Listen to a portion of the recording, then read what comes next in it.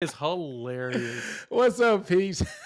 We're getting a good laugh here because we thought we were live, folks, and we have been talking behind the scenes for about We 4 or haven't 5 been live minutes. this whole time. We had a good little dialogue. Hey guys, I'm sorry that you guys missed it. The show's over now, but Yeah. hey, Yeah, we already went through the whole thing. We went through the whole topics and everything. Wow. James, look, man, I saw your comment over under 7-Eleven. Look, it wasn't our fault the first time. All right, it was not our fault the first time. We logged Or in, the and it was second time. initializing circle of death. It was crazy. But What's hey, hilarious is that I'm like literally on here right now and it's still showing me that we're not live yet. are you serious? Oh, there we go. Well, we We got got live comments, comments so now. There we go. We're getting There we comments go. in. I'm telling you, Oh, the man. NCAA is trying to hold us down. Yeah, I'm telling you, man, we're going to talk about super leagues, man. And so, Hate our look, kind. man, yeah, look, it's the NCAA. They don't like us right now because we're about to get all in that gravy today.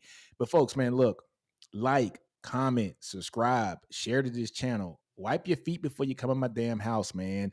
Hit that like button, folks. You guys have been with us for what, about 7-8 months now. So please go and subscribe to the channel. This is going to be very live, especially during the SEC season this year, man. I cannot wait till season starts. We're going to have a lot to talk about. But sorry, folks, that we couldn't get to you guys over the last 3 weeks. Steven and Jay were doing their thing in Vegas, with their jobs, quote unquote, working. I saw Jay on Twitter in front of a bunch of screens. Looks like he was maybe throwing a few dollars at some games. Working or hard. something. He was working hard. Working hard and lost a lot of money. So yes, I did. Yeah. Definitely worked very hard. It was very terrible. Exactly. I was out of country for a couple weeks, Thailand and also the Philippines, doing Air Force stuff. I was working hard, folks. I promise you I was working hard and shopping a lot too as well. And Chris is always late. So we don't know when Chris is coming in, but he'll probably be around here about 7:20ish because that's how Chris rolls. And he won't be late because that's how Chris rolls. And Ty, he just holds it down all the time. You're going to catch Ty streaming every day of the week, everywhere, because he's that guy. Unfortunately, I am everywhere right now, yeah. Fellas, how's it going, man? What's going on? Happy to be back, guys. Happy for the family therapy session. It's been too long. Exactly, man. Exactly. So look, we got some good comments coming in right now. It's Larry Hillman. Hey, Nino, and everybody, what's going on? Steven. Oh, yeah, Steven. Here you go. Chat is not open. There we go, Steven. Yep, that's my dude. Texas, baby, from Nate. Derek Wisner. If you guys know who Derek Wisner is, that's Trey Wisner's uncle, if I'm not mistaken. Trey Wisner is the running back at Texas, and Derek's been a fan of pretty much all of our channels here for a while. And he's really good on the comments, man. And Trey's going to be a bad boy this year, man. He was starting to unleash himself on special teams last year. I'm not going to get into that Texas talk. It's going to piss off Jay a little bit, but we're going to talk about them Texas. Oh, you know I don't hurt my feelings, man. I'm a football fan. Trey is Let's going go. to be a beast. No doubt about that. No doubt about Let's that. go, baby. You know I'm a football fan. I love it. Oh, man. But look here, man. Today, it's going to be about them super leagues, man. We're going to talk about the comments that just surfaced up today. We're going to talk about the super leagues and just what does that mean for college football. Let me share something on my screen here, folks. Let's take a look at. Ooh, get out of there. Bam. There's a comment here. It says that the current CST, which stands for what, guys? But the Super Team League or College Super Team outline. Yeah. It's going to create a system that would have up to 70 programs, all members of the 5 former major conferences, plus Notre Dame and new ACC member SMU as permanent members and encompass all 130 plus FBS universities. The members will be in a 7-10-team division, joined by an 8th division of teams that will be promoted from the second tier. The 50-plus second division teams would have the opportunity to compete their way into the upper division, creating a promotion system similar to the structure in the European football leagues. The 70 permanent members would never be in danger of moving down, while the second division would have the incentive of promotion and relegation. So, folks, all this stuff means is we might be getting Super League soon, folks. Hey, man, let me push in on that. So this is what got my attention. I've been looking at the article from The Athletic before we started, and that's why I shot the text and said, we've got to talk about this, because what's fascinating about this is the fact that there's potential for regulation or deregulation for like these lower tier teams. So your upper teams, it's going to be there like they always are, but the lower tier have an opportunity to expand those divisions. And then if they don't perform, they get sent their butts right back down. Man, could you imagine like Vanderbilt being kicked out of the SEC? Auburn. Auburn. Auburn. Such a shame. Oh, wow. They sent Auburn down. and then they bring up Boston College or Dude, something could you like that, imagine man. that? That would be just some Could you imagine hilarious. like Rutgers being kicked out of like Right, Rutgers kicked out of the Big Ten. Could you imagine that? I mean, think about this Oh, shit for a man. minute, man. What's a Big That Ten would be team that bananas. sucks? Well, I'm sorry, I don't want to say sucks. Okay, I don't want to say sucks. That's just so harsh for me to say. I But a mean, Big Ten team that's- Northwestern. yeah, like could you imagine like Northwestern being kicked out of the Big Ten? I mean, Ooh, yeah, Iowa. he beat me to it. No, I was gonna say like, yeah, Iowa always has a good defense, but like, can we kick them out simply because they're incapable Because of their scoring? offense. Yes, yeah. Sign me up for that. I mean- IU, great example there. Yeah, ACC. I mean- Look at some teams in the ACC, man. Ooh, You know what I poor mean? Like, ACC. Ooh. I mean, Take your ACC pick. would, dude. Ooh, there's a lot of teams in the ACC that wouldn't survive. That would get fully No. deregulated Like, in a sorry, heartbeat. Georgia Tech. You know what I'm saying? Like, sorry, Georgia Tech. Bye, You John know? Tech. We understand that you're really good at mathematics, but we're gonna kick you schmoove out Go of be a this. public Ivy and go compete Right. with MIT. Right. Go compete with MIT. We're gonna go ahead and send you about your way. But no, that's another one to consider. It's just fascinating that the idea is there. Now, is it gonna happen? Probably not. But I think within the next 5 to 10 years, something has to change around college football. It truly cannot be sustainable that it's going to be SEC and Big Ten basically running everything, with the other two conferences complaining nonstop. Yeah. Something has to change. Even though, in the SEC and, granted, the Big Ten, it just means more than everybody else. Something's got to change. So I'm curious to see what that looks like within the next 5 to 10 years. And I think this idea is a good one that's going to start sparking true conversation, because these are people that actually have money that can make this happen. Yeah. This isn't just us dreaming stuff out there and theory casting. This is like people with bread that can say, these are sports executives that saying, look, there's an avenue we can actually pull this off. And then players getting collectively bargained. Whew. So I guess my question is, this is why we need Chris on the show today, because he's a lawyer. If this happens for only football, how does the funding work when all this comes in? Because the funding for football at these big schools, the Bamas, the Texases, the Oklahomas, the Michigans, Ohio States, the football funding funds pretty much a majority of the shit that goes on at these schools, man. I can answer that. Buildings. Yeah. Go ahead. I can answer that one. That was easy. Now, when it comes to the buildings, unless it's like athletic facilities, of course, your buildings mainly come from donors that donate to the actual school itself, which is also a very fascinating conversation, because right now there's a battle internally at every single school between NIL and fundraising for the actual school. I don't itself, know how much which of a battle it is, because Ole Miss's AD straight up came out and said these kids don't give a darn about any of the facilities. We're putting all of our money towards NIL. Exactly. Very, very fair point. But that's the thing about it. Those people that work in the fundraising departments to get donors to donate towards buildings and stuff for like academics wise, they're fighting in a lot of these bigger conferences because, like you said, they're there's like, I'd rather the older generation are like, I want to see my team compete for a title. Some of the younger money makers are kind of a combination of both. I want to put my name on a building, but also I would like my football team or basketball team to be good. So it's a combination of those two. But to answer your question, how does that work for the others? It's very easy.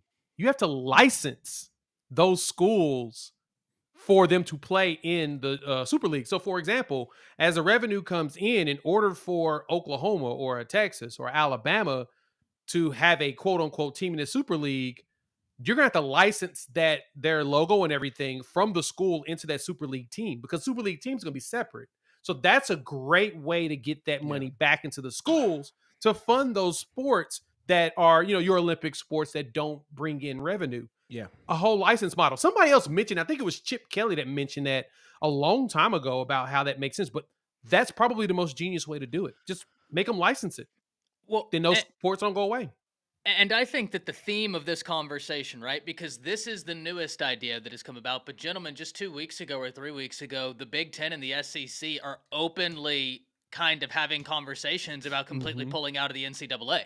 Yeah. Because we've gotten to a point where the NCAA can police Nothing. For instance, the NCAA tried to maintain that one-time transfer rule. A judge in West Virginia put in an injunction saying you can't police how many times they transfer. That violates antitrust.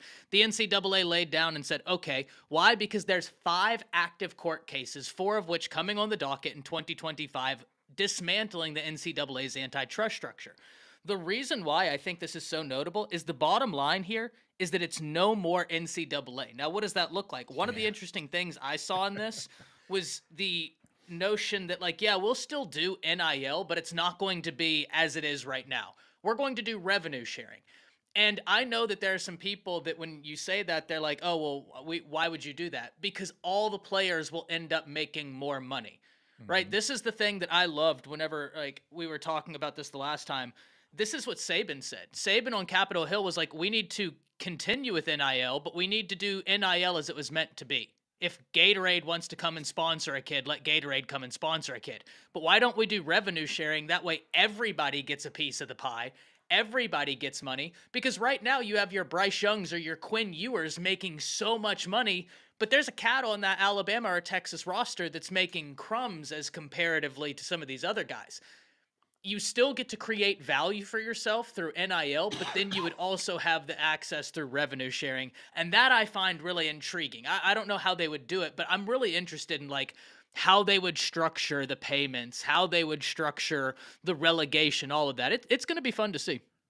It's going to be interesting, because if they do something like that, man, where, it's just sharing, right, of all the funds, right? So if that happens and there's revenue sharing going on, there's going to have to be something like a salary cap, right? But if there's a salary cap, all schools aren't created equal, right? So, I don't want to say that South Carolina's not going to bring in the money that Bama's going to bring in, right? So how does we see that in the NFL already. Yeah. Dallas Cowboys are the most valuable franchise in the world, yet somehow the Green Bay Packers, which are publicly owned, are still operating on a consistent basis, even though the outside revenues look at the aren't Raiders. the same. The Raiders, the most cash poor team in the NFL, are still afloat easily, even though the brand is still strong. Yeah. They don't make no money because they were in, for Oakland for so long. Now they're in Las Vegas. So, but no, I think to your point, what you're kind of pointing out is, well, once you start collectively bargaining, it's going to be everybody's putting out.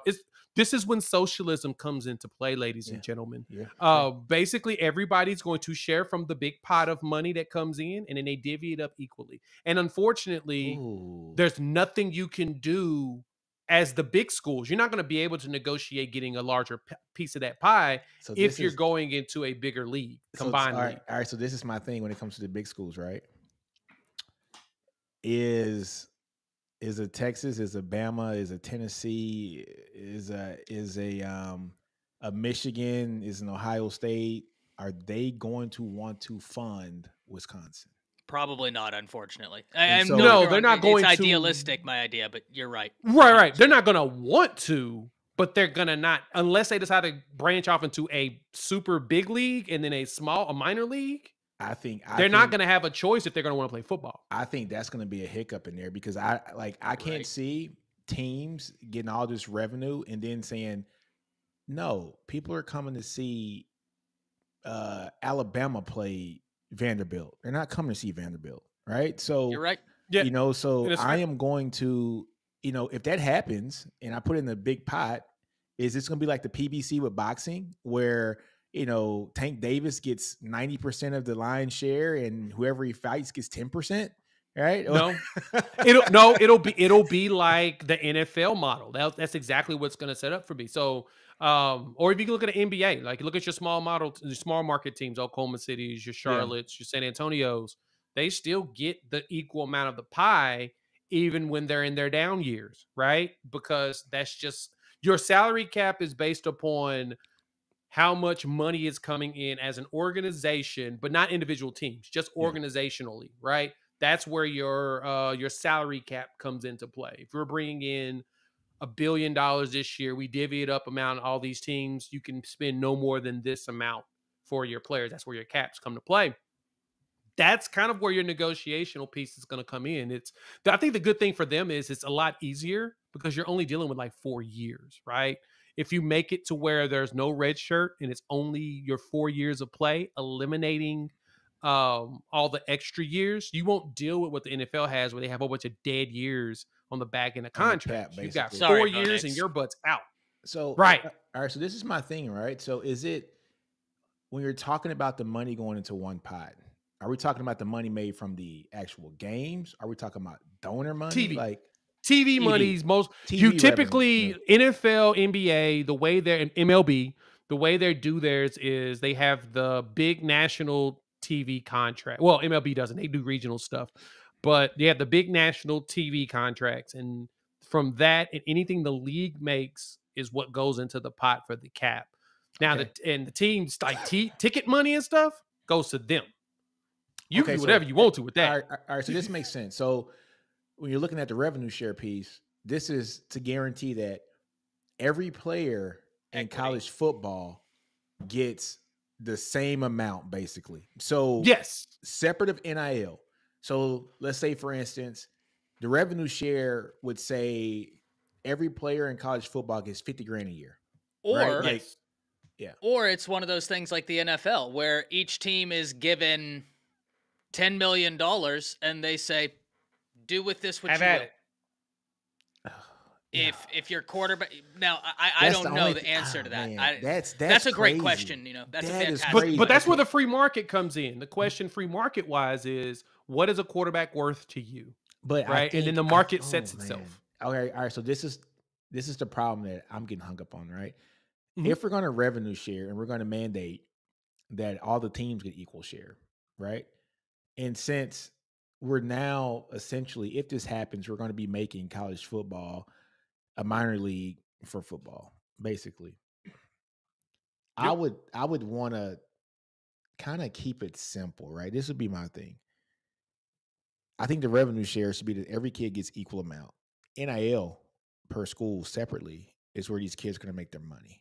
Like that's where your Bryce Young comes in and hits him across the head for 1.5, right? Or you might get a 2-star kid like a guy like at Texas, Foreman, right? He ended up becoming the Doak Walker, winner. He was a 2-star coming in, college. So of course he wasn't going to make the money coming out of high school in the college because his star ranking wasn't that large, right? So everybody revenue shares gets their 50 grand, but this gives him an opportunity to where NIL, he's able to pick it up and make some real bread. If he actually performs at the level of which he thinks he should be performing. Steve, what you Well, think? it's Man? You also- kind of quiet today, man. Yeah, Steven, I know. No, he over here quiet and stuff. Look on You over modulate. there plotting Feeling right good. now. You watching Spurs or something? No, I've been listening to this awesome conversation. I think it's funny the article and everything that's come up because it's literally almost to a T what I suggested a couple maybe our last show or the show before. Mhm, Literally what mhm. I explained, and Yeah. now we're seeing like people running with this idea, but I don't have money to actually fund it like these guys. You but- sure? No, but we can make Somebody sure you get was- your due credit. We'll all riot. Somebody was. Well, The I stole a lot of Godfather. my stuff from Chip Kelly, so to be fair, but I thought it was Chip was talking about I that stole similar. a lot. Yeah. But I had some alterations in there from what Chip said. But I mean, I hear what you guys are saying in terms of revenue split and TV dollars split. But I mean, to the point about will Texas fund Wisconsin or anything like that? I mean, how does it work today in terms of us in the SEC? I mean, don't they still have to? Isn't there some sort of negotiation of what each team gets with the TV deal, or like what does that? I don't know how different that would be in terms of sharing what it is today versus revenue, TV money revenue. Is Well, the my TV point. revenue money today in the conferences is split between each school, so they all get an equal share. Right. So Vanderbilt gets the same thing that you get from that Alabama would So get. then why would they be pissed off in the new model? Yeah, if okay. You see It's what a I'm fair saying? point. Yeah, that's what you're saying now. Well, I think what you were thinking about, Nino, is that like Texas having 100,000 seat stadium, would they have to share their gate money with a Yeah, Vanderbilt that's who what I has was like thinking. 30,000 or a Missouri who has 35,000? No, because it was all going to that's- one pot, right? But exactly. if it's That's just the not. TV revenue, Missouri then it's the same Stadium only stuff. holds 35. Well, Yeah, Baylor it's- only holds like 40. Yeah, I think Missouri holds like 60. They're very small. They're a very small Yeah. stadium. They're one of only the smaller gonna stadiums in the agree conference. to the TV stuff anyway, because these are multi-billion-dollar contracts. Hmm. There's tons and tons and tons of money, but all the other individual school stuff, you know, I think that would probably remain what it is right now. There's a reason why certain schools generate more profit Mm-hmm. than others, right? And Yeah. so there's a whole bunch of ancillary things that that generate money that Texas may do or Alabama may do that Missouri or another school may not, right? And Yep. tickets being part of that. So I'm not too Gotcha. concerned about that. I mean, I've always said they need to break away. My thing is in this model, are we going to go to, what did the divisions look like, Yeah. right? They're talking about 7 leagues. I would hope that we get to a place where things are a little bit more localized, and we can eliminate Maryland and UCLA being in the same conference and nonsense like that. I mean, just that doesn't even make sense at a professional level. It doesn't. Now, That's the thing that's now, bothered me most about realignment has been that we're losing a lot of the regional stuff that actually has meaning as far as like hate and stuff. but one thing I That does can bother me. say, this is one thing that could actually benefit from this, right? But hold on, folks. First off, Sharpshooters Podcast, he's the homie. Go check him out. Really good content, man. He's a Bama fan, but it's all good. Brinsky. What's up, Brinsky? Your We big love homie. him anyways. He talks about a lot of good stuff, man, and he's a music lover too. So if you love music, man, Sharp's gonna definitely, like talk some good music stuff with you, man. So shout out to Brinsky, man. But one thing I can say, guys, just to kind of counter about the localized, teams and stuff, right? What has been the main thing that these kids have said when they are getting recruited out of Texas, Georgia, Alabama, or just kids across the country? They want to come play where, because that's where all the talent's at. They want to go play No, in the no, that's fair. SEC, right? Yeah, yeah, So yeah, I yeah. guess one counter to that is if the teams weren't all localized, and where you had only the SEC teams, like the from Texas over to Florida, right, playing each other. If they did have people in different spots playing each other, then it could possibly spread the wealth of talent across the nation and not be so localized in the South. That's my only counter. I don't think it's right. I like having the teams together because I like seeing Texas and OU and Texas A&M play. I love seeing Auburn and Alabama play. I want to see Florida, Miami, Florida, Florida State play. I want to see those games. But I guess my only counter would be that, yes, if there was a conference and you had 7 leagues, and one of those leagues had, let's say, USC, Ohio State, Florida, Wisconsin, and Maryland. Guess, look, I know the travel is going to be stupid ridiculous for that, right? But if it's a semi-pro league now, right? I mean, if it's semi-pro, like kind of is what it is at that point, right? But Steven, I'm with you. I like the localized games, but I'm just Yeah, I thinking mean, outside the box here. what do we? I mean, come on. I mean, and maybe this is my East Coast bias now talking, because Yeah. I grew up in DC. I'm like, football exists everywhere, right? And I understand that there's more centralized areas of this country that care more and generate more, and kids want to play in certain areas. But I grew up in a time where Miami and Florida State mattered, right? And some of these things freaking mattered. And if there's a way to make those things matter, and encourage that, even monetarily, so that those schools can keep their kids, or even Penn State on the East Coast. Some of the reasons why we've lost these regional rivalries is because of realignment had been taking place.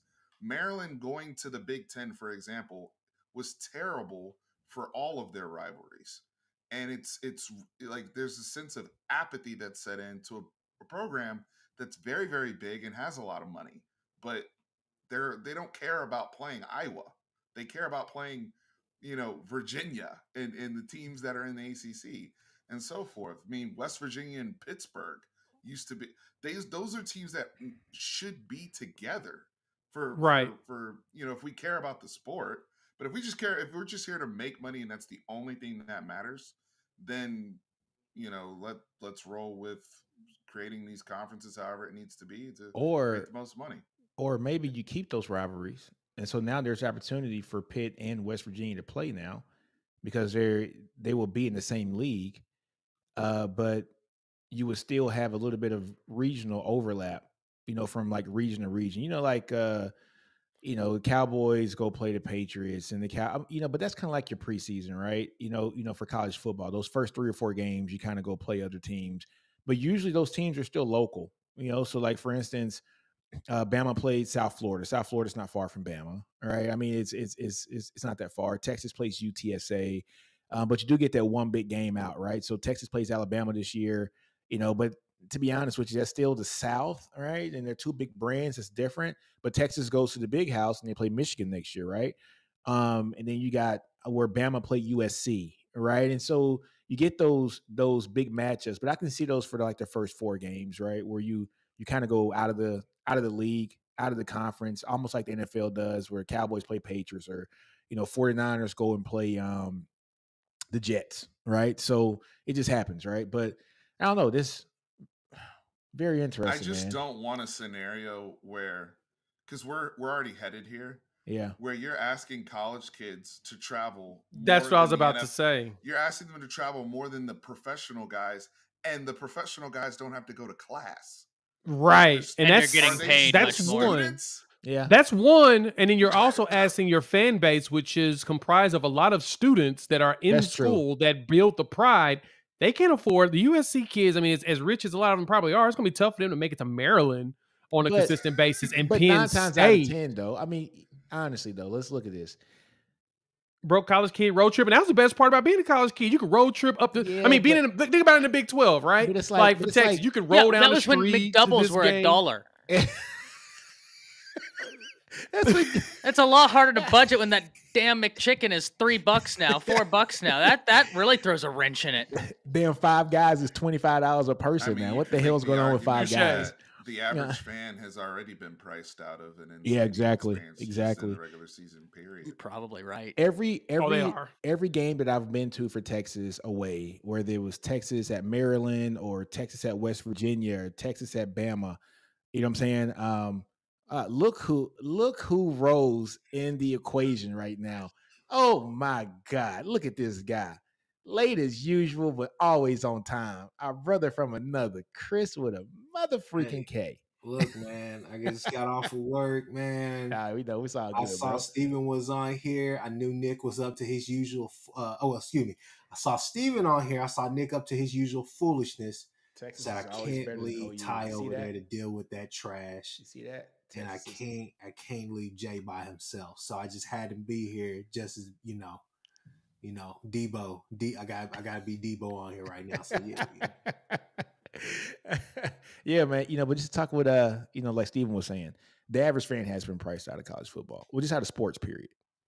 Just sports, period. You got to have some bread now to go travel to games. When I traveled to go see games, man, I didn't see any college students damn near in any one of the games I went to. Texas versus West Virginia, cheap tickets, no college students. For one thing, it's to travel, of course, but Texas versus Maryland and DC. That's a haul, but kids come out there. Texas versus Bama, you would think more college kids would have been there. No, those tickets were outrageous. $300-400 a ticket. So the average fan has been priced out, but most of those kids go to the home games, right? So if you got 12 games, you got 6 at home.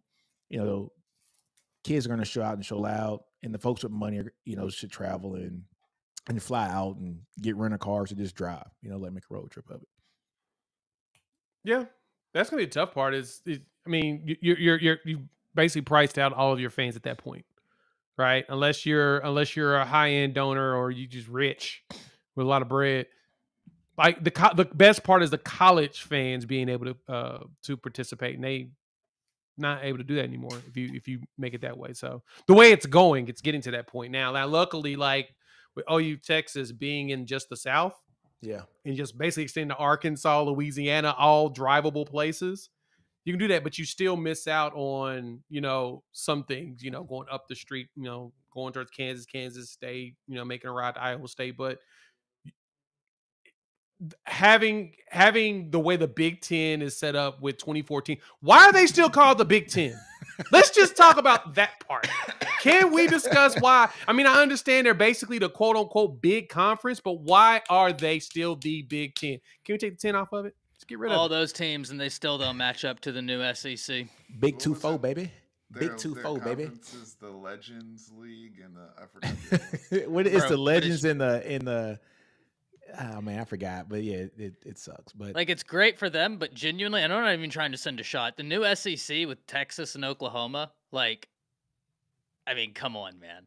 That league is so Well, that's going to be so much fun for all of us, right? Like, what a it's- move by the SEC. Yeah, I've man, always SEC loved did the it. thing, but look here though, man. I'm gonna counter that too. All right, so let's look at the Big Ten.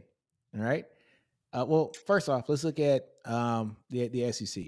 You got Bama, you got Georgia, you got Oklahoma, you got Texas, you got LSU, you got LSU. Damn, LSU. Florida. You got Florida. Tennessee.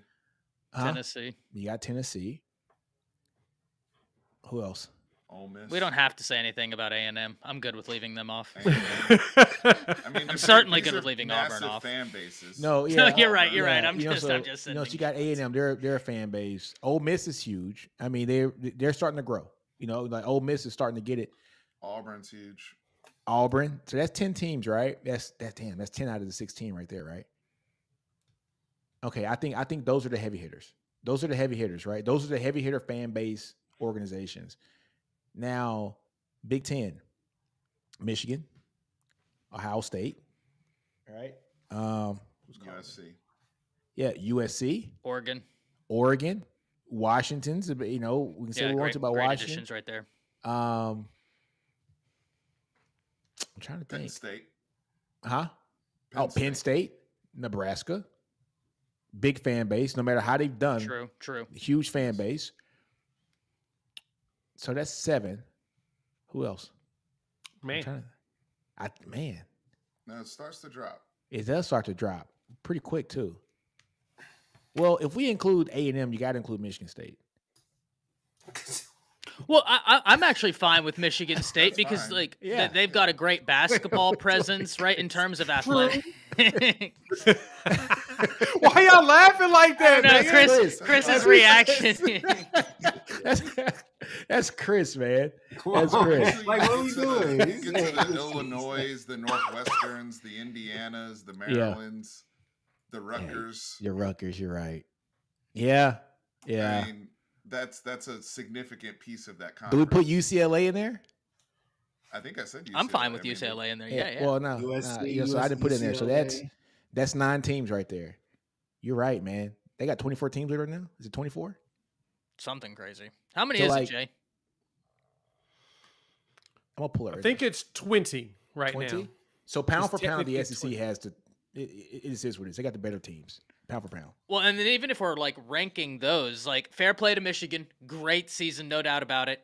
Gonna be fun to see what they look like next year. Y'all have a great game going up there. That I'm so excited I'm for excited about Texas. that one. I would love to go to that game, to be honest with you. Gosh, man, you should.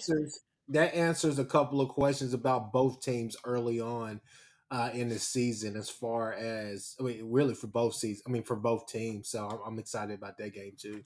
And Ohio State, like they're going to be an interesting team. But I think if we're doing like the real heavy hitters, I think even then, like the SEC is still more top heavy in between Yeah, they are. Texas, Yeah. Oklahoma, Bama, Georgia, LSU, right there. I mean, those teams right there are going to take your pick. OSU versus Michigan and against all those, and it's an absolute dogfight. OU and Texas going to the SEC tip the scale. So now the Yeah, SEC, no doubt. not in my book, and you guys know that I've criticized the SEC for being top heavy for a lot of times, but now with OU and Texas being there, I don't think you can say that anymore, because I think that with the current coaches, the current regimes that are there at each school, I think that I don't think OU or Texas expects to have a down season anymore. With Then what what we SEC have schools would currently. have. Fair point. You know, I like to. 18. They got 8 freaking. What's going on, Jay? Jay. Auburn hacked him. They heard about me trying to relegate them, and they're trying to hold us down. Oh, there he is. We're back. There I Jay, am. you I'm back. back? I'm There back. you My go. bad. Yeah, I'm back. I'm back. I'm back. You know, interweb's acting up. 18 teams. Yeah, 18 teams. I just got it up. So, Stupid. man, look, travel's going to be stupid for this, man. So what are we Steven, on? Like, so I'm what with number you. are we on now of how many from the big y'all would consider? I think we said 9. So, okay, so we said, look, Ohio State, Wisconsin, Penn State, Michigan State, USC, Nebraska, UCLA, Oregon, Michigan? Washington, and Michigan. That's 10 teams. 10 out of 18. I didn't even throw in Iowa. And Iowa's, they No. no, but Iowa has a legit loyal fan, but you're right. I will put Iowa I would put Iowa in the same conversation as And you're South talking about the Carolina heavy hitters, or right? or a Mizzou, honestly. Yeah, they're not. You're talking about the yeah, that's true. That's true. you're talking Heavy about the hitters. heavy hitters, right? They're like the second tier. Yeah. I would say Good, strong, like second heavy tier hitter schools. to mid heavy hitter, because some of the teams I listed for the SEC, I wouldn't count them as heavy Now, hitters. now, Steven, back me up on this. Somebody bag me up on this at least. I don't put who were the last like Michigan State, hell, Minnesota, even Washington. I'm sorry, I know it's just recency bias, but for a No, long time Washington's they a were strong mediocre contender. too. I mean, it's going to be like a damn Ferris wheel out there. It's just going to be a revolving circle of just spitting out one team out of that bunch that is like, oh yeah, they're good this year, and they're sorry this year. They're good this year. They're sorry this year. But Washington Jed always has Fish. this like Go ahead. crazy aspect to get good coaches. I mean, you're talking Yeah, about they Don do. James, Chris Peterson. I mean, Peterson, and then listen, I DeBoer. know I was gonna throw it out there. I didn't know if like it was so short, but he was so successful. Like he when went he to was the there. playoffs. He went. And Natty, yeah. I mean, he went to it's just- Natty. You know, they get great coaches. yeah, No, that's and respect. I get that, but I'm just saying, like, it's not every year that they're consistently putting out 10-win seasons like that. Same with Iowa, same with Michigan State, same with Iowa, same with a lot of those teams. Those teams are the same as Mississippi State catching lightning in a bottle. Well, Now Ole Miss is good. I don't but- know. I I'm don't gonna know. But disagree if I with you do on that, I got to take Washington. Ole Miss out of the equation. I got to take A&M out of the equation. Mhm. I gotta, like if I do that, I got to start taking some teams out of the SEC, because I put Ole Miss in there and I put A&M in there because they got huge fan bases. Even though they might not win all the time, they still got huge fan bases and they travel well, and they're going to fill 100,000. They're going to spend money. Yep, they're going to spend money, and so that's why I put Michigan State, because they do spend money. Michigan State teams spend money. Washington is a wild fan base. If you've never been to a Washington game, they are a wild Exactly. fan base. They spend And money they have a national presence. There's a lot of Washington fans all over across the place. country. I worked with a yeah. lot of them in the Pentagon, man. And you want to talk about guys who are into their football? Washington folks are into their football. But the rest of those teams in the Big Ten, again, the IUs, the Illinois, yeah, the Purdue, Minnesotas, Rutgers, the Purdues, the Northwestern, Rutgers, the Northwesterns, they're all in that boat Maryland. of what they're. Maryland's a sleeping giant because Maryland has all the Under Armour money, and That is true. Maryland can be a giant if they ever took it seriously. No, they do But take right it seriously. now The they're in that problem is No, that yeah, they do. To his little brother kept getting hurt. His knee. Was No, getting no. out. Maryland Big- takes I'm it talking about seriously. Maryland. I'm talking about Maryland as a major program. They do take it seriously. Their biggest problem is that they also are playing in a deficit every single year because of how much they have to spend to travel. I think they're the ones that are always negative. And their Oh. biggest donor is the dude that owns Under Armour. Like, So you should have money. I saw you out there, Yeah. Coach Smook, with Roll Tide Willie. I saw it. Crazy Things- part though, man, is so I'm Maryland tired. can be the Oregon of the East. With all the Absolutely. absolutely could be the Oregon of the East. And they're in one of the most fertile Yes. recruiting grounds, but they get smoked by Penn State because Joe Pa owned that area for so long, and then Beamer at Virginia Tech started hanging out there, and West Virginia took So, but Maryland, when Maryland's right, they have all the bread to do it.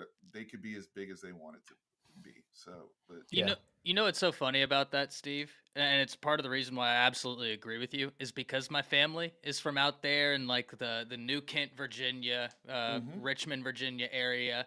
And I know like you might not see a bunch of 5 stars coming from Virginia or even Maryland. I mean Maryland, they put out the top ranked Talent. prospects. Like they got a lot in Maryland. Pound for pound, they're one of the best in the nation. Yeah, if I it's go ridiculous through actually. Yeah. 06, 07 Florida Gators and just took the Maryland players off, Yeah, you got a point, and put man. them where they're supposed to be, and then I take Stephon Diggs and Trayvon Diggs and tell them, hey, y'all Stay are home. staying here in PG County and Montgomery County. Yep. Yeah, great Like- point.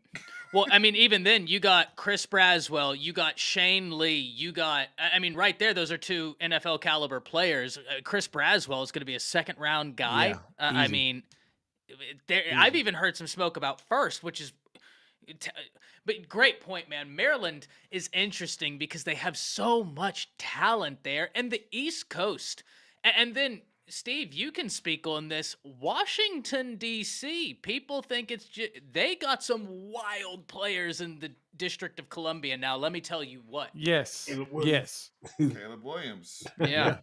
Look, guys, for those who don't know, the CAC conference, the Catholic League conference there in Washington, D.C., Stupid. in the DMV area between Gonzaga, Good Whew. Counsel, DeMatha, St. John's, Yeah. Bishop McNamara. These are people that have produced NFL, NBA talent over the last 30, 40 years. Some of the biggest names you can think of have come from those. They are all in one league. They all play each other every year in one league. That's why when Caleb Williams won that league as a sophomore in high school, he ascended automatically. It's like, we don't need to see anymore because he was doing it against future NFL players. Mm-hmm. It's like Hey, that the Trinity DMV, League man. out there in California. It's crazy league. Straight stupid, man. Dumb. Even, just to bring it back, man, basketball in 2006, Texas gets a guy from that Maryland area by the name of Kevin Durant. A lot of people were wondering, how come he didn't go to Georgetown or somewhere in the area, or even go up to like New York and go to Syracuse or go to look. What if Yeah, I told there's you a lot of him and talent in that Michael area, dude. Beasley were not only they were from the same freaking block, Yeah. right? Yeah. And then Tywan Lawson, because we're all the same age. Tywan Lawson, who ends up becoming the national championship point guard at North Carolina. Yep, Lawson, man. Yeah. Like So many of them. that's all from one like zip No, code. that DMV area is crazy. It's stupid sick, dude. It's stupid sick. They Yeah. put some hoopers out. Whoa. They put some ballers. I mean, it's just crazy. It's crazy. It is. But Pooh, they what you leave. doing in South Korea? It's crazy. I know. What's up, Pooh? You in Is the it- military? I love his profile Isn't picture. Oak Hill out there in Virginia? Oak Hill's in Virginia, Yes. Virginia, but Oak It's Hill's in like south, Mount right? Wilson. Okay, so it's not in the DMV area though. it's not technically No. DMV. No, But it's not full of DMV. players. They got a lot of. So it might as well be, yeah. Let's be real. It's the DMV All Star team. Hey, Like- wasn't like St. John Zeus Bosco. from there? Jay, wasn't Zeus from there? Trent Williams? Yeah. No. Zeus talking about Come on. That's not Orlando Brown. Orlando Brown. Yeah, he was from that DC area, wasn't he? I think he is from the DC. He Is is he from Baltimore. DC? He's Is from he Baltimore. Yeah, Yeah, Orlando Brown Jr. is Hey, Baltimore. Baltimore is not a part of the DMV. Yeah, it's not part of DMV. Yeah, Baltimore. because from if it Maryland. was, Does if not it was, include Baltimore. yeah, but It wouldn't be fair. well, but this is the crazy part to back up Steve's original point about Maryland is if you did include Baltimore, you got St. Francis out at Baltimore, Ooh. and Right, they yeah. pump out talent. Like Hey, Yeah, St. yeah. Francis is Who's wild. the defensive end that you guys got from St. Francis? Tom? Braswell. Sure was. And then Yeah. Shane Lee, he was and then if I look at St. Francis right now, they have the number 96 player in the nation, cornerback, right? And I'm sure if I kept going through, I'd find even more. They've got another guy, a 4-star, a cornerback, so 2 4-star cornerbacks. Let me keep going down. I mean, already. Hold on. You know what though? Wasn't the running back from Michigan? So he was there too as well. Remember, he I think transferred up so. there because he's from either Virginia or West Virginia. He transferred up to St. Francis All and in played. that. So Blake Shoot, Corum. Blake Angel Corum. Reese came from St. Francis. Yeah. Did Yep, she? Angel Reese sure did. Yes. Yes, Angel Reese is from Angel Baltimore. Reese was Yes, that she same sure I'm not. did. I'm not From super Maryland. versed in basketball. That's Yes. wild. No, that's pretty crazy. sure More. Blake Just Corum that's came how there much too. talent is out there, dude. It's Yeah. absurd. Her But that's a and little her bit different because stupid. St. Francis kind of recruits their folks, man. They go kind of Yeah, like East but Coast her and her wide, right? cousin, her and her cousin, who was a lottery pick to the New Orleans Pelicans last year, won a national championship. Jordan Hawkins. Yep. They are all from that area. They're both Yeah. Baltimore kids. Man. Yeah. That's Hey, so Blake Corum is from Marshall, Virginia, but I remember seeing a special on him. He went to St. Francis for his senior year. Virginia's got crazy running backs. That's the one thing Yeah. I will say. Like Yes. Travion Henderson, like they got crazy. I'll never forget Travion Henderson's high school highlights, and he was playing on this a field that, I mean, granted, we've gotten used to this Southern high school football, right? We go to Plano East Stadium, and it's a $63 million stadium. They're playing on like a dusty field, and it was so funny because Travion Henderson had a cloud of dust behind him, and he was just gone. God, he was talented. Yeah, I mean, Oh, my and goodness. that area we produce a variety. It's really athletes, and it's athletes whether it's at a freakish defensive end, freakish Yeah, running it's true. backs. Just they're freaks. Whereas an area like Georgia is Yeah. so rich in the big guys, in the Yeah. big quarterbacks, in power, and that area of the country is fascinating to me because they produce that in mass like nobody else does. Yeah. And per capita, I would say right now. Hey, And it's Ty. fascinating, how these things play out regionally. Yeah. Hey, Ty. Who was the defensive lineman for Bama that came from Woodbridge, Virginia?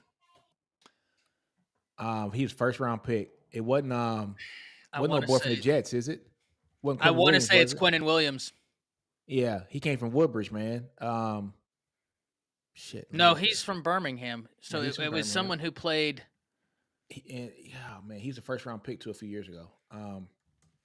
South Carolina's last two top 5 players or top 5-star recruits were both DMV kids, and Yeah. they both came from the Catholic League, and then they took another kid from PG. So I guess, Steven, if we had this Super League model, do you think that would help entice players in that region to stay in that area? I would hope, man. That's one thing I've always wanted to just see it. Yeah. Great Just point. to see it. What if all these dudes just said we'll pick a school But And just load up at one spot, right, man. instead of being mercenaries at other places like Percy Harvin. Tho- going to be those a schools got to mercenary get to good Florida. again. That's the problem. But that's the problem, though, Chris. Is No, why did I think Texas? Why did Texas and OU go to the SEC? To It's play. a Kids straight up competition. say they want to play in the SEC. And kids want to play in the SEC, Yeah. right? yeah, It was and the a lot of Sean those kids Hand, too want to Yeah, leave Hand. Yeah, home. yeah. A lot of them got to get out of home too, especially like the Baltimore kids. I mean, Yeah. you hear the stories. A lot of them will say, "I can't go back home." Yeah. Yeah, So no, I if mean, you- and that's all true. But if we now, I guess at our ages now, Nick especially, we probably be considered old heads, right? But basically, what I'm trying to say is that back when we were teenagers, back when we were growing up on this game, we had those storylines. We had those strong storylines. You already knew. Kid was athletic, can play the quarterback position. He's from Virginia. Where is he wanting to go? He's wanting to go to Virginia Tech. He's wanting to go Vate, follow in the That's where I footsteps was of a going. Mike Vick. He wants to play for Beamer. You got Virginia was decent, was good, but kids want to go there. I talk with one of my friends all the time. One of my friends I hoop with at my JUCO. He's from he's from Ohio. He's from Toledo. And he talks about all the time about like his cousins and everybody else that's up there from Detroit all the way to Ohio. He was like, hey, kids from like the hood, they want to go to Michigan State. They want to stay in East Lansing. They want to go to Michigan State. Where I'm from, he's like, everybody is cool with Toledo and everything else, Ohio, all the rest of that. Ohio State is the school, obviously. But he said everybody want to go to Michigan State because it's cool to go to Michigan State. But Yeah. he said people go to Michigan just because they fall in love with the little vibe there, maybe a little money, different things like that. So it's like, you know, those kids hear the stories. Those kids want to play for those schools and stuff. But in my opinion, those schools just aren't good enough now. But they Vautech can be hasn't good been to get good the in how long? talent. Huh? They got to get the talent though. So that's where I thought that Mel Tucker was going to kind of catapult Michigan State when he had the good season. You know, built it off the transfer portal. I Yeah, was like, same. okay, this is when you can recruit, and we're going to see if you're going to develop the talent. But even after that great season, his recruiting class still wasn't, you know, the best, right? And they just came off of what, a 10-win season, 11-win season, you know. So Chris, you hit it though in terms of Virginia Tech. mhm, That one period. So there's 2 periods They of were time booming, right around the boy. same they were where they booming. hit it, right? So Virginia Tech at that point with during the Vic years, remember Kevin Jones. I don't know if anybody remembers Kevin Jones, the running back. Yep. He was the number Yep. 1 player in his class, I believe, in regardless of position, and he signed with Virginia Tech. And that was Michael Vick's sophomore year. He had Kevin Jones and Lee Suggs in the backfield, and they were Mhm. throwing to Andre Davis and all those guys. I remember they went to the Natty Vick's freshman year against Florida State. They had DMV talent on that team. Mhm. Vic today is not going to Virginia Tech. Vic is No. probably going south, right? He's going He's probably south or going he's to Bama. going, you know, Midwest. One of the two. No, I mean, Right. and then you got to think about like the And then West Virginia for a short period of time kept people home. Yeah, Yeah. Pat. That's true. West Pat Virginia- White. Pat White. Yeah, Pat Pat White. White, Steve Slayton, and they Slayton. kept Noel Devine. They kept Noel Devine in the area. Yeah. Yeah. And Yeah, if you yeah. go all the way to, you know, the spin cycle himself, one of the greatest highlight tapes of all time. Tavon He came Austin. out of Tavon Oh, Awesome man. came out of Dunbar in Baltimore, Yeah. and What about you know, what about like and but just since correct me then if I'm those teams wrong. have fallen off. They No, I have, was gonna man. say correct me if I'm wrong, but Same. like when you think Vautech, you think D'Angelo Hall. Didn't they have the Fuller brothers? They Yes. did. Yeah, Yeah, they because did. like you're talking about DBs, different kid. I mean, they yeah.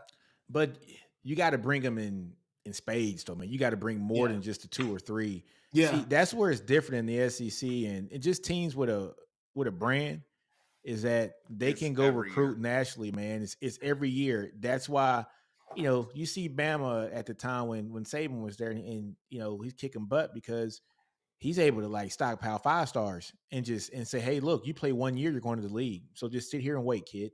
You know, and it's like so when one goes out, look here, man. Jalen Hurts goes out in the national championship game. They put in Tua and win the damn thing, right? Tua gets Yeah, hurt true. prior to the SEC championship game the next year, and what happens? Jalen comes in and wins the game for him. Like that's the kind of talent you're stacking. And then guess what? Neither one of them, you know, are there anymore. Mac Jones comes in and wins the damn championship. Like they were just stockpiling talent upon talent, and then not having to rush to play those guys, those very talented guys. That if a Mac Jones or you know, Jerry Judy, Devontae Smith would have had to go to a lesser school, they won their starting, they're getting every snap, and they have no time to develop. Right? Mac Jones got developed for 4 years. He got developed for 4 years, able to sit, learn, and then go be a first round draft pick. Those schools don't like there's no way that they can do it because they don't have the talent to where they can let that guy sit. All right. So look at Arch Manning and Jackson Arnold.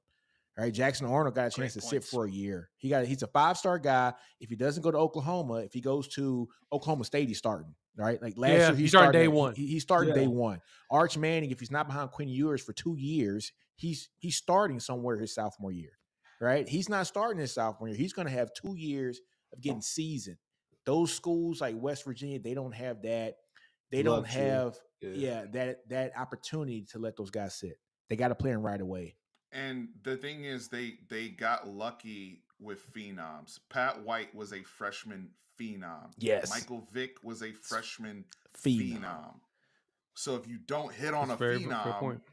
then you know, yeah, it can attract a lot of stuff. The only other thing I wanted to say though, because the region conversation is really, really fun. Yeah. If you even think about the Tidewater region, as we go down from Southern Virginia through the Carolinas, right? Ooh. In, you know, kind of on that basis of Georgia, between South Carolina and Georgia, that Augusta area, it gets crazy there too. It's just talent, man. Clemson, like Spurrier, when Spurrier went to South Carolina at the beginning of the 2010s, he was starting to take over, bro. He was racking up talent, bro. He was always one quarterback away. Ty knows I've said we've talked about Steve Spurrier. He was racking up talent. You could never get it right. Who was the last it wasn't his fault. Hell, his best quarterback. I think he is exercised some of his personal demons, and I'm not going to talk about that. But I'm just going to say he was one quarterback away from doing the damn thing. Because I'm gonna be real with y'all, Steve Spurrier was robbed because of all the defenses that he had. He had good enough defenses to go and win the SEC. Never had the quarterback. Those kids are still in the league. Yeah. Never had the quarterback. Just think about the running backs he had too with Lattimore. I mean, he had talent too. Lattimore really potentially could have been a Hall of Famer if he would have never gotten that. Yeah, Clowney, Ingram, dude, Stephon Gilmore. Yeah, these people are still in the NFL. yeah, dude's still getting checks, right? You just couldn't that air, but then our boy, the Southern preacher himself takes over at Clemson, and he started sweeping up that area. But then he started tapping into Georgia too, but builds up Clemson because Clemson's right there on the border too. It's right there on the border. All right, so you can tap the talent, and but you can go Spurrier was locking it down first. Yes. Before Dabo, he was popped up. He was doing his thing, man. Took Georgia too because Georgia got quarterbacks. He got Trevor. He got a lot of good quarterbacks. Where did Juju Lewis coming out of Carrollton right now? Yeah. Oh man. Hey man, he can say what he wants about Dabo. Dabo, man, he can recruit, dude. South Carolina recruit. What is Kelly Bryant with South Georgia Carolina such a hotbed? Is it because they're baseball rich and those kids are pretty much cross trained from when they grow? It seems like right. Yeah. Georgia quarterbacks. Yeah, Matthew Stafford. Especially the last 20 years. It's great. Stafford, Jake Fromm. They really project some absurd. Don't put him in. Oh no, I'm sorry. Yeah. He's Texas. But you had Fromm, you had Justin Fields, Trevor Lawrence, Deshaun Watson. All those dudes are Georgia boys. You know what I'm saying? Like talent. And now, like I said, Juju Lewis, he reclassified. Juju Lewis reclassified, and he's a top 15 player in the nation. You know how dumb that is to reclassify and be a top 15? To be a top 50 player in the nation after reclassifying is stupid. Is that the kid that's committed to USC? USC and right now? Bama's doing everything they can to flip him. Georgia's doing a lot to flip him. I mean, there are schools hot on the trail of this kid because he's ridiculous. He's so good. Dude, what's up? Go ahead, James. I got a question real quick. I got a side question real quick. Just a little side mission for everybody. It literally just simple answers from everybody. Is Lincoln Riley slowly but surely slapping all his haters in the face with this recruiting class that he's building thus far? We need to see, but here's what I will say. Have y'all done a dive into this defensive staff Lincoln Riley's put together?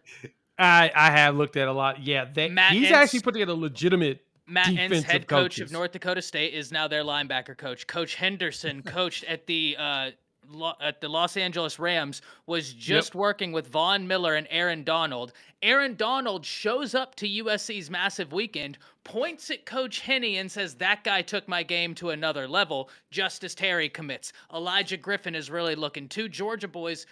One of them flipped from Georgia to USC, and then they got right? Yeah, and then Elijah Griffin loved his visit as well. I don't know if y'all saw it, Matai Tagoai. I'm so sorry. The kid that just committed there, that 6'4" linebacker, y'all go watch his film. Stupid. Oh, it's stupid. It's so much fun. He's so good. He started off his high school career as a cornerback. Then his sophomore year moved to safety, and then once he hit 6'4", 195, they moved him to linebacker, and now they fluctuate him between inside linebacker, edge rusher, but they actually still put him back there to guard the pass. He's just like the kid, Jay, I told you to watch, and I don't know if you ever did.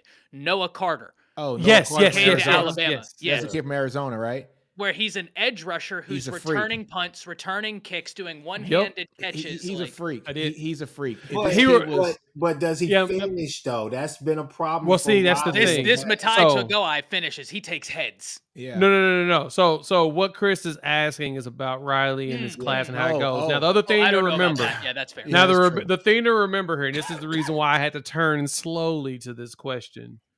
This literally is his MO. He does this every year. But the question he had the coaching is, staff to back it up. Well, the difference here is that rumor has it that one of the recruits said that Riley really wasn't around. It was all the defensive staff that's doing the job. That was Justice Terry. Yeah, it was Justice Terry. Now, granted, that was also a thing that turned a lot of recruits off, is that Riley wouldn't come around or be visible or be around too.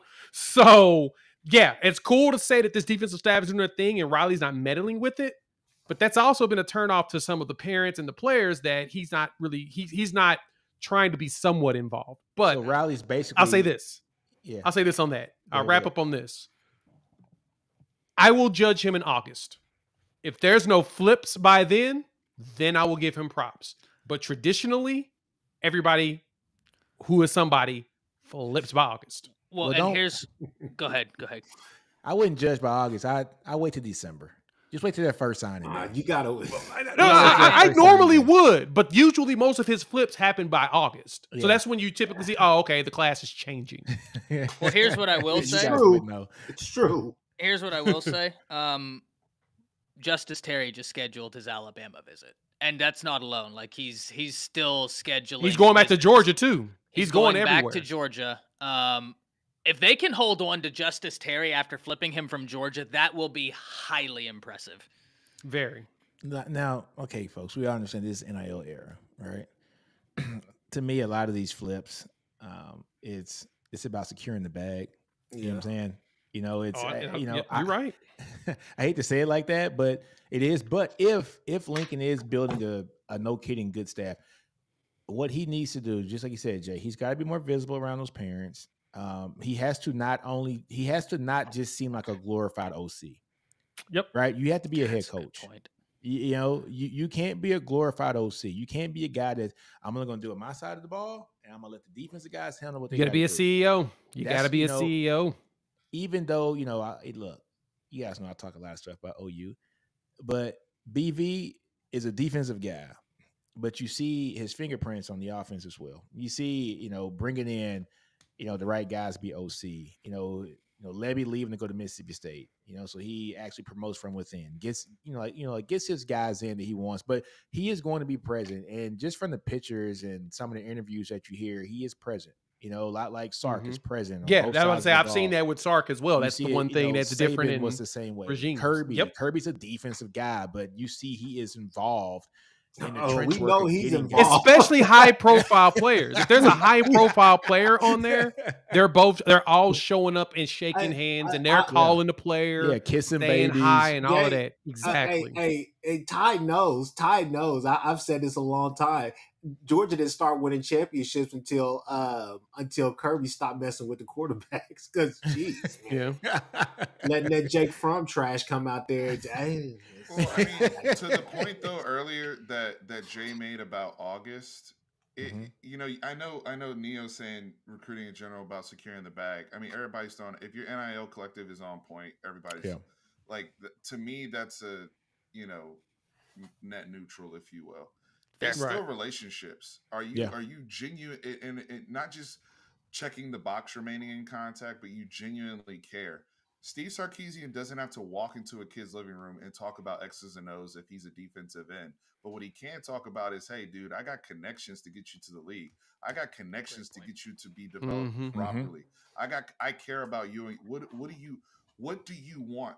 How can I hold you accountable to get you to where you want to be? Right? That I don't need to be an offensive or defensive end coach to have those conversations and to form a real relationship with somebody. Yeah. Lincoln Riley, to Jay's thing, here's where it was a lose-lose. It's like, okay, if you're not present, then I claim that as negligence. And if you are present, then what's your message? Either way, it's bad. Right. So That's a great point. now you gotta it's be like, all right, look, you gotta if be I'm present. In the room, am I making genuine connections? Yes. Period. You gotta be present more than just a cookout and more than just, hey, it's bowl season now, so now we're gonna travel around on the jet, going to house. Like you gotta, because to be honest with you, that's how in my earnest opinion, I think that's how what's the running back that you guys had from Texas, Ty? He was basically y'all started last year. What's his name? Jace. Yes. Chase McCullum. I mean, obviously, I mean, you're not going to turn down a home visit from guys from Nick Saban, but I mean, and a lot of people were blaming that on Boulware, but at the same time, you sit there and look at Riley and you say, hey, you can't lose a kid like that. And then you go and have a season that you did, especially in the running game with, Kennedy. I think, wasn't that the year that Kennedy Brooks set out? Sermon transferred, and then we were basically with TJ Pleasure and the other freshman. I mean, it was. Yep. Yeah, it was. And Marcus Major. It was a struggle. It was a struggle. It was definitely a struggle. You don't lose kids like that. Yeah, so the crazy part is, man, it's about, like you said, it's about managing relationships when it comes to these kids. Like, it's not about going in and talking X's and O's, just like Steven said, but it's how do you use those numbers in your iPhone to match them up with the players? I'm gonna talk about Texas because I know Texas, but Sark was the OC with Dan Quinn, right? So he knows Dan Quinn very well, right? So look who is kind of mentoring Colin Simmons right now. It's a guy that it's Michael Parsons. He was coached by Dan Quinn for the like the past 3 years, and he is kind of like the mentor. Immediately, he got that, and it wasn't just with Michael Parsons. And I don't know this for a fact, but I'm gonna put this out there. Texas's DC, which is PK, met with Dan Quinn. What was it, 2 years ago, Steven? And to me, I think that was all about how to weaponize Overshawn, right? And how to get him all over the field, like the Cowboys have gotten Michael Parsons, like all over the field. How does that translate? It translates very well because Overshawn gets drafted by who? The Cowboys, who was Dan Quinn was the DC at that time, right? So it's about those connections, making sure that you get those kids in front of the right players, get them in front of the right coaching staff, because it could change your life. A lot of people didn't think that Overshawn would get drafted that high. He got drafted high to the Cowboys, and I think that was probably because of the relationship that between Steve Sarkisian, PK, and also Dan Quinn, all right? Knowing how to weaponize him because they were probably very familiar with him, and they trusted the evaluation of those coaches. Talented, dude. That kid. No, he's talented. He's talented. No, he's very talented. Yeah. But do you go with the talent that you know or the talent that you don't know? Brother. Huh? We were neck and neck with LSU for Colin Sip. That was a very that was a battle. Recruitment. Yeah, it really was a battle. But that was a battle. To get to the relationship piece. Nick Saban is a master at this. Yeah. Right, because Jalen Milroe was. I remember. I forgot what camp it was, and Saban is president. They were in. This is between the Texas stuff. Before Quinn Ewers and all that. But he pulls out his phone, and this is right around the time. I think Jalen Hurts was at OU or getting ready, and he FaceTimes Jalen Hurts and puts Jalen Hurts on the phone with Jalen Milroe. Right? Even though he's not at his school anymore. Yeah. And he's like, this is where you want to be and why. And the fact and what I remember Jalen Milroe, somebody saying this, he was like, dude, the fact that y'all are still talking like that and you were still close, he was like, yeah, our relationship goes way beyond football. Saban loves relationship. Yeah, he's such a great ambassador for the school, and not just a school. He is exactly what you want in a player, man. Is when things don't go your way, do you take a tail and leave? Right? He didn't. He finished. He got his degree, and when his number was called upon again to come and win an SEC championship game, he came and did it. Right? He did it. Right, and then. Yeah, he's the epitome of a team player, and it's showing. It's been very fruitful for him in the league.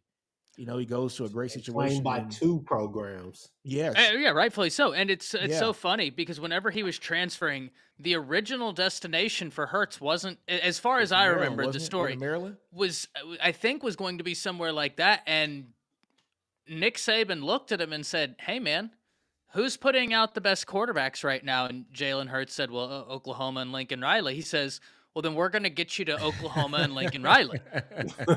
Yeah. Like, that's where if you want to go there, that's where we're going to get you. And it all worked out. I mean, Jalen is just, I was talking about this the other day, and then I'm unfortunately have to. Bama, as a Bama fan, we've been very lucky. Like, speaking of the talent of the quarterbacks they've had, that's one thing. But when you look at and Mac's a great dude, but when you look at Tua, Jalen Hurts, Bryce, and now Jalen Milroe, you're not only talking about 1% athletes, you're probably talking about 1% human beings too. Yeah, And great as a character. Bama fan, I can't tell you how easy it is to root for Jalen Milroe. I mean, when Saban leaves, for him to know, hey, this could go one way or the other. This could get real ugly real fast. To walk in Mal Moore, turn to the reporters and said, I'm not going anywhere, roll Tide. If there's an Alabama fan that questions him after that, send them my way because we'll have a conversation. I mean, what a leader. And it's just very blessed, right? And I'm not saying that Bama fans are alone in that. It's just that run of quarterbacks they had. What human beings? I mean, it's insane. Yeah, it's gonna be interesting. It's gonna be interesting to see, how Kalen kind of picks it up, going forward. Excited. He has some really good ones though, man. He's had those relationships too in the transfer portal era matter more than ever. Oh yes, more than ever. Yes, we've learned that from Steve Sarkisian on the Texas side. How many guys we were their second choice, and then a year later or 2 years later, great point, we're able to, because the relationship was never broken. And Sark's a great relationship builder. Yeah, Sark's I don't burn bridges. No, he doesn't. Hey, look at Worthy. Texas was not his second choice, but Sark was his second choice. And so that's when you get those relationships in there, man. And you're able to, hey, things ain't going right. Come on down. All right, Ty, see you, brother. Later, guys. I'll see y'all next week. Yeah, man. And so, yeah, that's when you forge those bonds, man. And he ends up getting Worthy and then Worthy's Worthy, right? Breaks the 40-yard dash record in the combine, and we're going to see where he gets drafted this year. But it's all about relationships, man. All about relationships. What you laughing at, man? What you laughing at, Chris? I'm not laughing at nothing, Me and Steven had a great podcast the other day. We did. Basketball podcast, So I'm on good terms with Texas guys right now, so I'm gonna leave it there. I'll keep my comments to myself until the fall. He had South Carolina going to the Final Four, so that one didn't shake out for the men's. But you were correct on the women's side, but for the men's, I thought you were out of pocket then, brother. But you know what? Hey! I picked Texas right though. NC State made it. Yeah, NC State. You were very impressive. You did technically. You had somebody in that region. You just had the wrong Carolina. Oh, you had the wrong. Yeah, that's all good, man. If you would have looked like a genius if you had taken NC State. Where's Oklahoma at? I would have. Where's Oklahoma at? They make it? We ain't even talking about Oklahoma right now. We're trying to fill the team. We're trying to fill the team. Can we touch on that for a second before we tie off? So McCollum's in the portal. Suarez is gone. Usman is in the portal. Usman is in the portal. Hooley is in the portal. Is Oweh in the portal too? Yeah. You guys got 4 players in the portal on basketball? No. Look, okay, so you got Usman, you got McCollum, you got Hughley, you forgetting about, and then you also got Oweh. Always in the portal. Yeah, so that is 4. Yeah, and then Suarez is. I think Suarez is gone as a senior. Is this by design? What's going on? Why is everybody in the portal? I mean, if you let the little birdies around town tell you what's going on, is that a lot of people wasn't really gelling with the head ball coach. But I really don't know. Can't really confirm too much. It's just the fact that it seems that it's just blowing up, and I think that. I like Porter Moser. I really like Porter Moser. I think Porter Moser's a good coach. I think he's a really good coach. I agree. It just hasn't worked. Coach. He is. He just hasn't worked out here at OU. And now, to put it in my uncle's terms, the fact that you're on year 4 and basically having to start from scratch again. Yeah. He's a Midwest coach. He needs to be in that Illinois, Chicago area. I don't think it's gonna work long term at OU because that's the Shaka Smart, man. I was happy to see him go as far as he can go this year.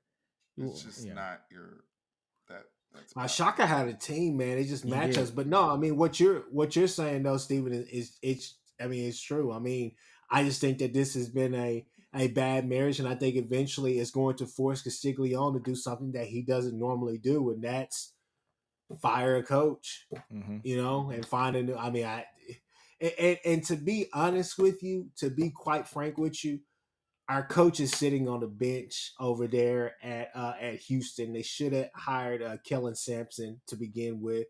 I know it would have been his first time, but I think that he's ready for that job. And I also think that his connections to Houston alone could change this program, could help this program get back to kind of some of that national notoriety that they've had here in spurts.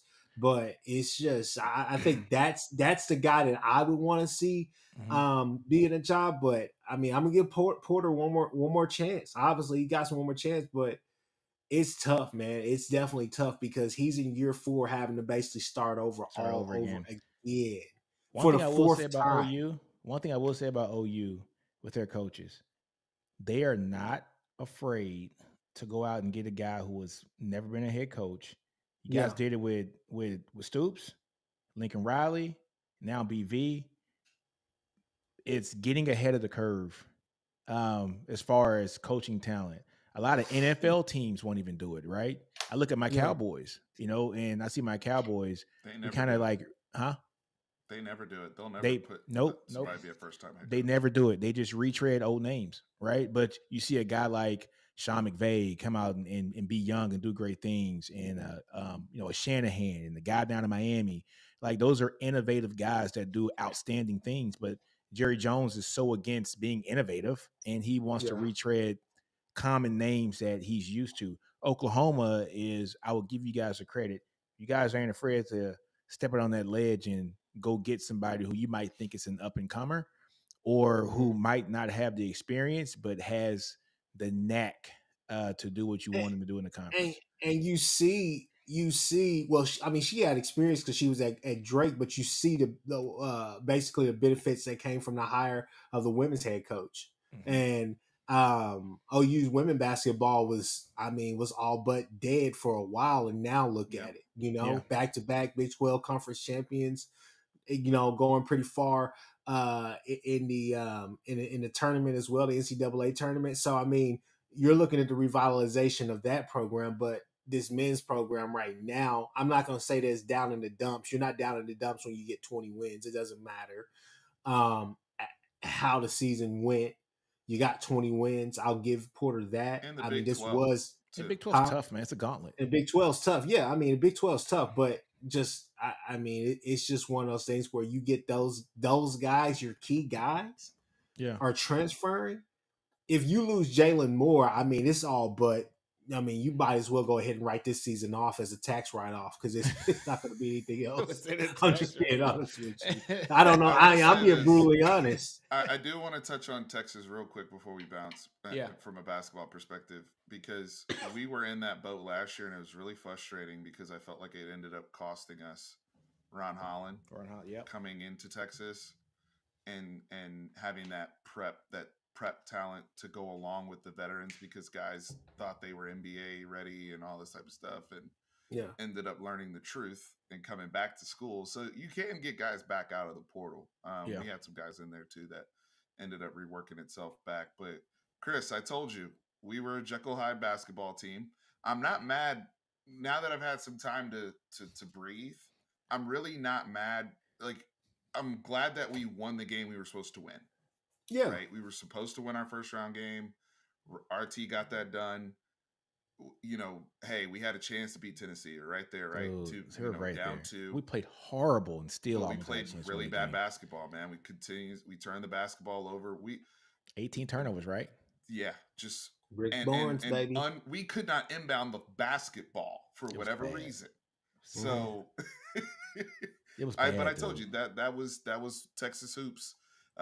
But there's a new day coming because Trey Johnson last night in the McDonald's All-American game bet the best prep score. When I say prep, we're talking about high school level prep score coming to Texas since Kevin Durant was on campus.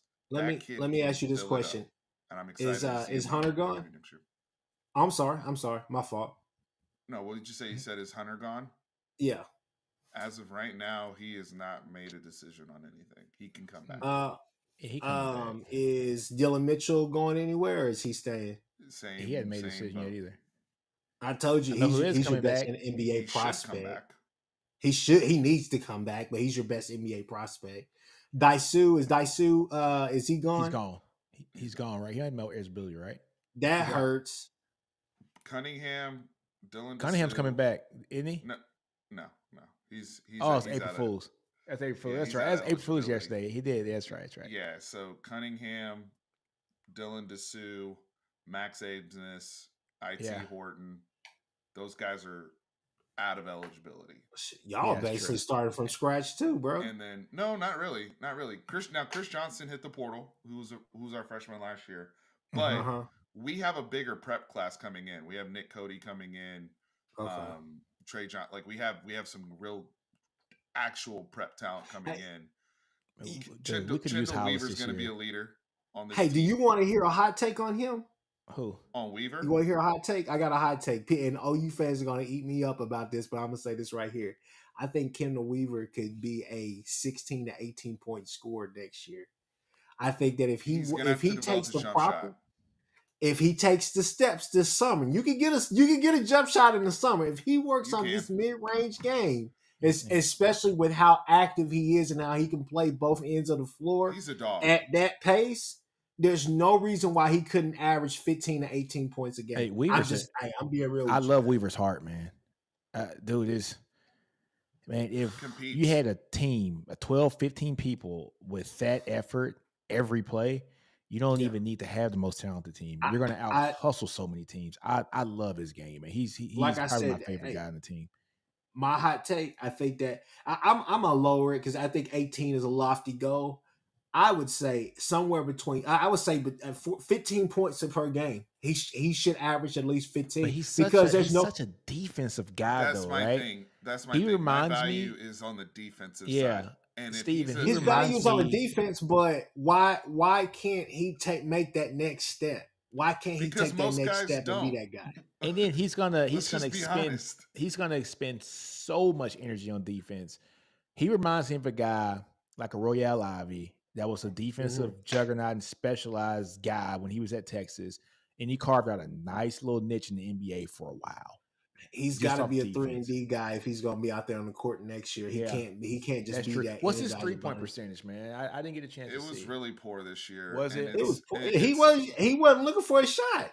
Well, he didn't shoot it. He didn't shoot with confidence, and he has inconsistent. He has inconsistent mechanics.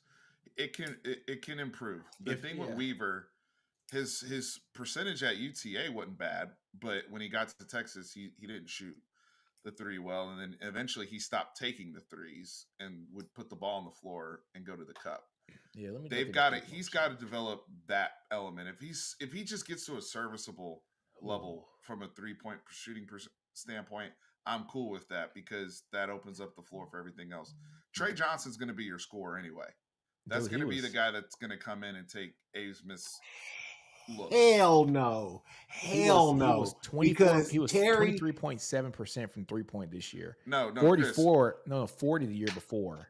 But Terry is gonna go out there and get a bunch of kids from the portal. He is too dependent on his veteran guys. I haven't seen him really put that much stock into any young guys.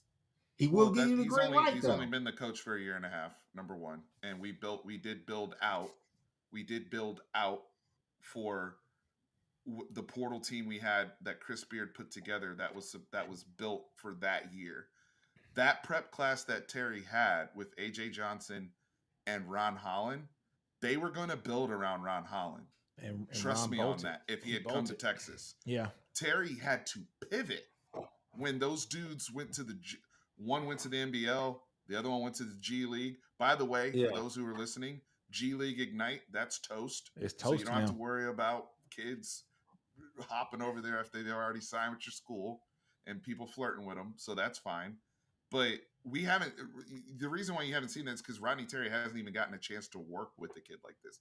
Trey Johnson is one of the top 5 players in the class, and he's probably the best pure scorer in the class. But you see this at Baylor with like a Jacoby Walter. Every year, Baylor's had a phenomenal freshman guard. Keontae George the year before. We just have not had that level of player. But now we do. And Baylor's so he's also going to had have to build around Trey Johnson. There's no ifs, ands, or buts around it. Yeah. If you can't work with Trey Johnson, then then you can't be my coach. Like, period. That's just well, I don't know because I don't know how many years he signed his contract for, but is Terry on his? Is he on the hot seat if he has another up and down season like he did this year? If it's like this year, yes.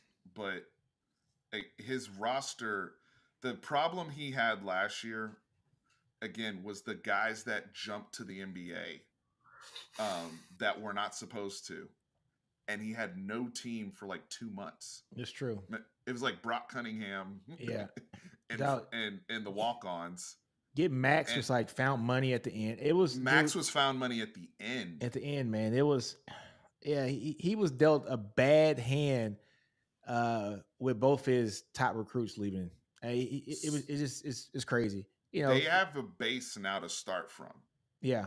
Weaver, Cedric, you know, there's guys there on that roster right now that at least have played.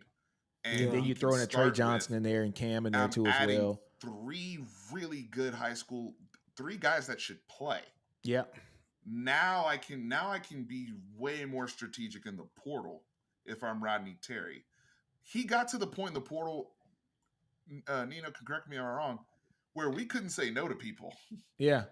Because we needed the bodies. We need the bodies, bro. This dude, so you think about the class right here, man. He's got 3 national top 50 players coming in next year, you know, so you're looking at that happening, you know, plus the talent that he has on the team already. Like you said, he's got to go get some guys in the portal. What does Mitchell do? Does he come back for another year? I think probably should, right? And if that happens, you're looking Nick, at what's up? Nick, I told Steven, I said, yeah, he's the Temu version of Kelly Oubre. I said he's a knockoff Kelly Oubre. You want to talk about somebody he won't with a shoot, jump shot. he won't do anything. Look, when it comes to basketball, if y'all want to hear somebody critical and really break that game down, come listen to me because I will tell you. When I watch him, I'm like, dude, you're the best NBA. You're the NBA prospect on this team. You're the best NBA prospect that Texas has, but you don't play like it. You don't have a motor. You're good in spurts. You're not consistent. You don't look for your shot. You don't do any of those things. And they run a lot. They run sets where you can get a lot of easy buckets just off of athleticism. Brother, but the motor is not there. How can we continue to say that somebody, and I'm not trying to, because he improved a lot this year because his freshman year, he was not playable to me. Yeah. So he went to, hey, a guy that can get us 8 to 10 rebounds. He guarded really well. Because he was way more aggressive in transition. He was aggressive on the offensive rebounding and putbacks. But you're not an NBA player to me if I pass you the ball 10 feet away from the basket and you can't do anything. That's unacceptable. You can't play at the next level if you don't even have a floater, a jump hook, or any type of fall. Now, he started to develop like a little fall away jumper. Yeah. That needs to be something where you just automatically go to it if you're that type of player. Yeah. Like, there's no excuse. Really, at this level of basketball. I mean, you can even call him a poor man's version of Josh Smith. He just can't shoot, he's not a willing shooter. He doesn't do like Steven. That's what I'm trying to say. Like for Kendall Carter, or Weaver, if I'm the head coach of Texas, right? And God forbid, I know y'all don't want that, but if I'm the head coach of Texas basketball team, I'm telling you now, you're on my roster. You're one of my coaches, and me and you are in a meeting. Me, you, and Nick are in a meeting. I'm telling you right now, Kendall Weaver ain't touching the damn court if he can't be a 3-and-D guy. And I mean, he's got to be shooting somewhere between 36 and 40% from the 3-point line. I expect that. Mitchell might as well transfer because he's not. I'm not Kansas. I'm not running some offense that's going to make him obsolete. I'm running stuff through him. I'm running sets for him. I'm giving him opportunities. If I give him the ball 10 times a game, I need him to score at least 8. I'm just being honest, man. I'm with you. These brothers know their deficiencies. We can I know we gotta go, but yeah, you know what I'm saying? I gotta go too. But one thing I will say, we gotta stop putting it on these kids to where they're supposed to come to school, and then after 1 year, you're supposed to go to the league. Sometimes it takes other players a little bit longer to develop That's than it true. would, There's you know. nothing So wrong with maybe that. maybe his third year is this year, right? You know, just so we'll see. We are in a very microwave, you know, atmosphere now where Look at you the want to Final put a kid in Four. there for 1 year and say go to the league and be done, and it is what it is. But hopefully next year it'll be better. But it's been an hour and a half, so it's Yeah. Let's 8:40. go ahead and go. All right, man. Appreciate it. I'll see y'all next week.